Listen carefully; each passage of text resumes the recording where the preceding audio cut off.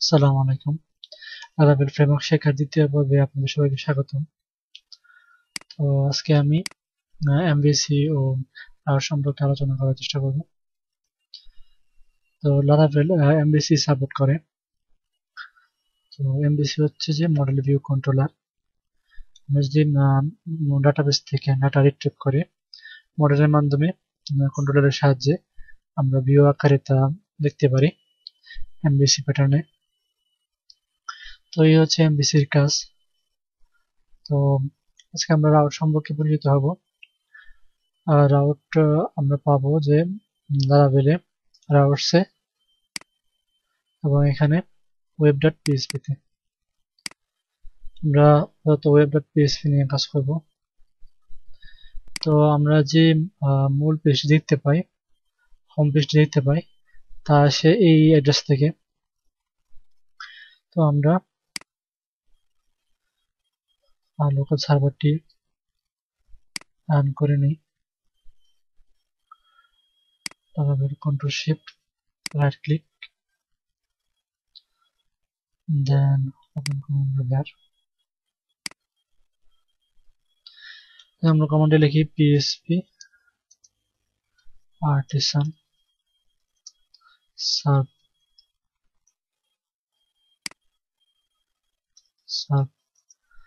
Enter press করি, তাহলে আমাদের লারাভেলের লোকাল পোর্টটি পেয়ে যাবে। Local host 8000।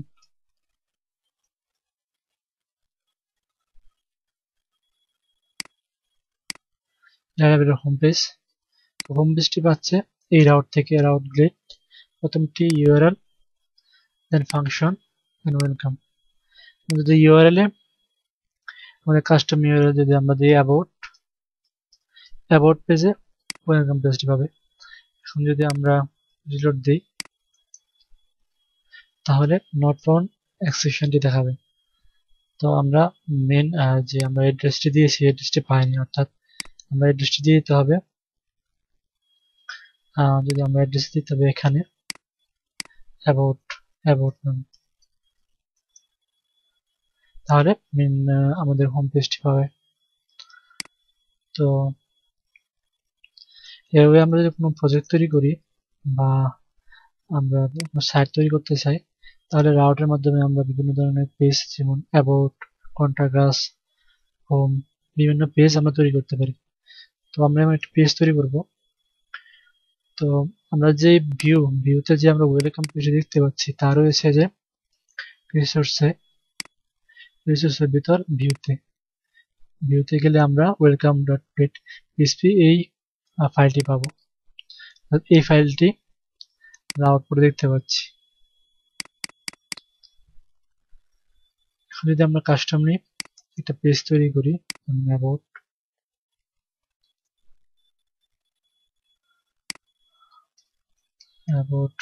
php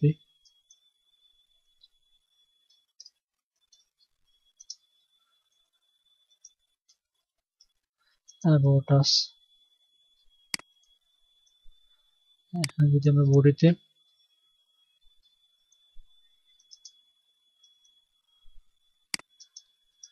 hello world,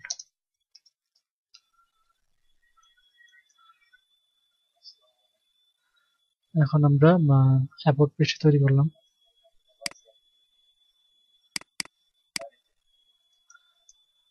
এখন যদি আমরা রাউটে অ্যাড্রেস পেজটি তৈরি দিতে চাই তাহলে আমাদেরকে টাইপ করি রাউট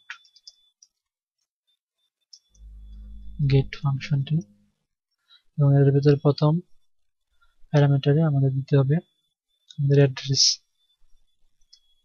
অ্যাবাউট, এবং দ্বিতীয়টি ফাংশন।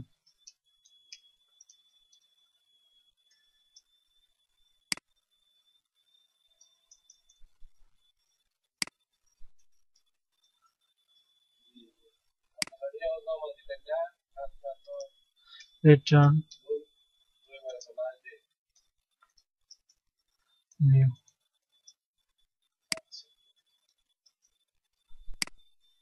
into about।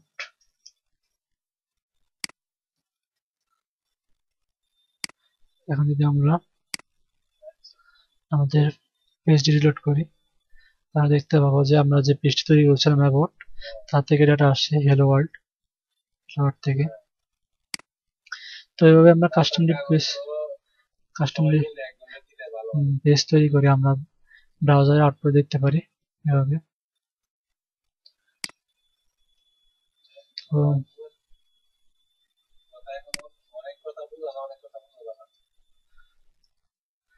এছাড়াও যদি আমরা চাই যে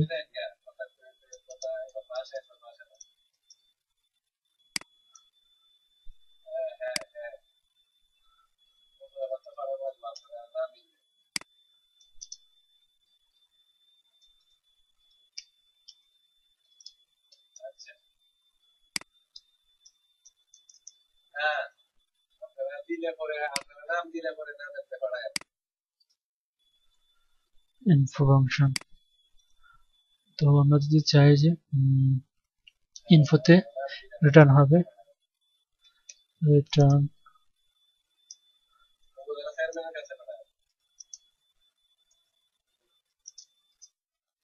this is info page,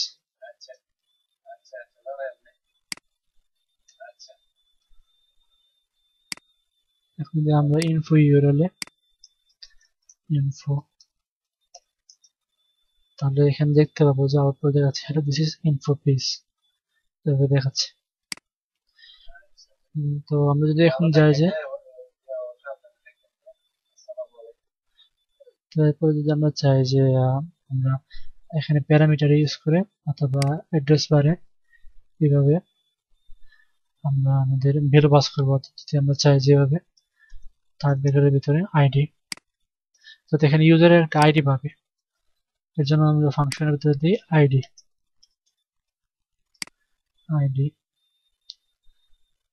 then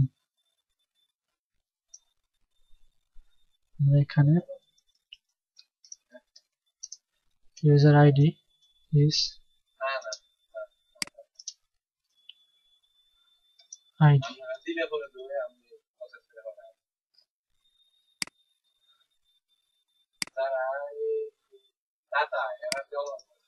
ID is ID ইনপুটে আমরা স্ল্যাশ আইডি দিয়ে যদি আমরা দিই 23 তাহলে দেখতে পাবো যে এখানে আসবে যে ইউজার আইডি ইজ 23। সো এভাবে আমরা ভ্যালু পাস করে অ্যাড্রেসে ভ্যালু পাস করে এভাবে দেখতে পারি। এছাড়াও যদি আমরা চাই যে আমরা আরেকটা ভ্যালু পাস করব এভাবে name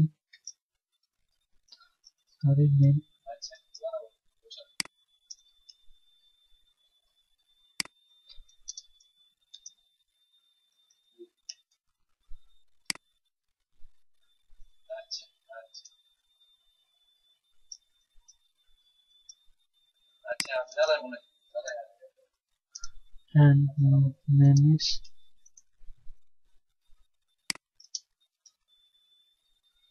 name,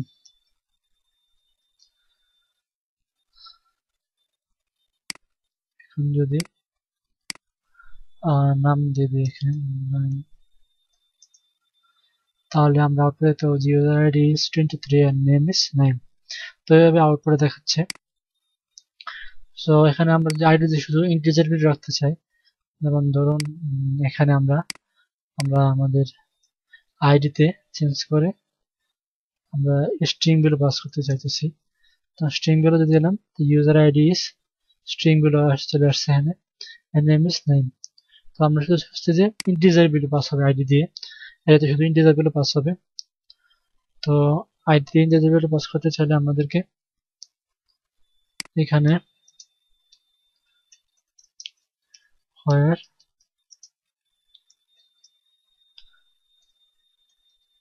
id comma third bracket